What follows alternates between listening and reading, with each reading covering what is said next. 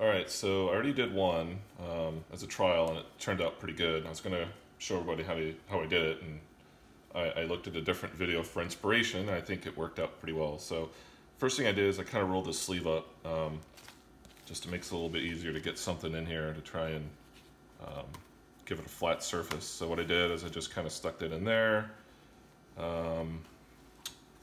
evened it out. Tried to kind of get this in the middle where I just kind of tried to align the patch with the stripes as best as I could, like that.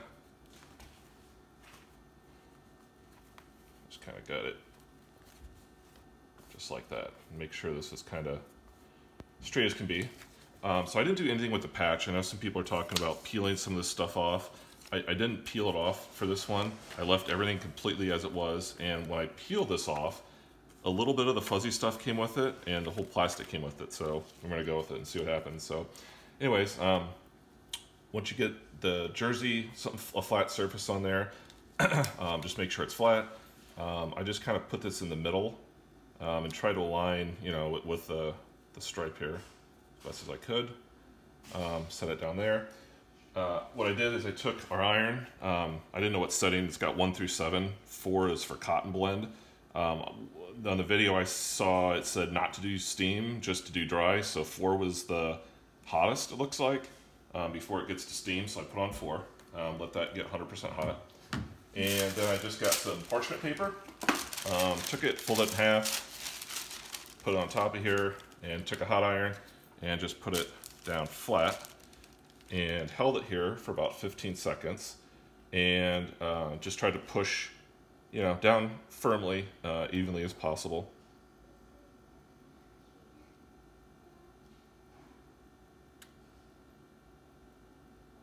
Okay. And I took it off and just kind of felt, and none of the actual jersey is a little bit warm. The patch itself was really hot, so I thought that's probably a good thing.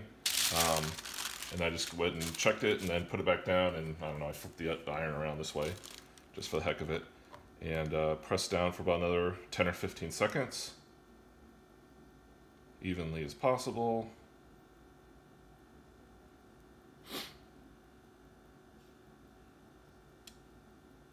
All right, and